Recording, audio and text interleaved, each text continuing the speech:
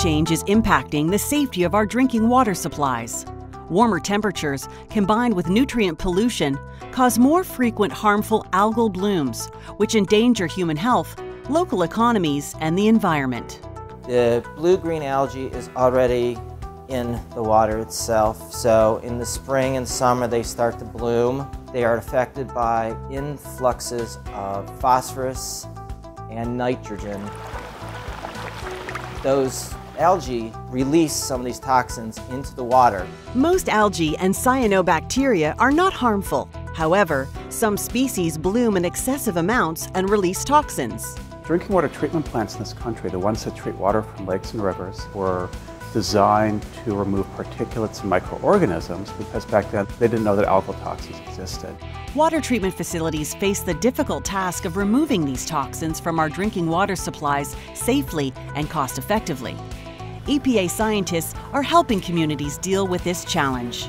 We are sampling from the beginning, right where the drinking water plant takes the water from the lake, river.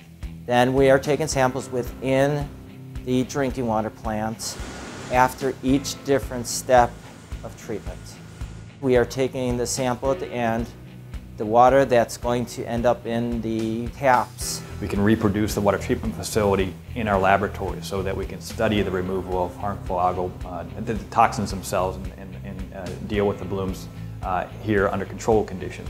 EPA scientists look for ways to improve the performance of existing treatment plants by modifying the point where treatment chemicals are applied, as well as the types and concentrations of those chemicals. We're finding that things such as carbon can remove toxins to a certain extent, and further oxidation can destroy the toxins as well. The other thing we're finding is that if we physically remove the cells, if they're not destroyed through the treatment train, then we also have good control of the toxins. We know that the advice we provide based upon the research we're doing is making a difference. EPA scientists expect more harmful algal blooms to occur as the climate continues to change.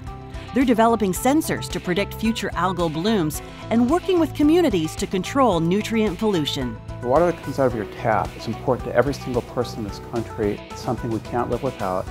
One of the things that we can do is provide every single man, woman, and child with clean water, safe water every time they open a tap.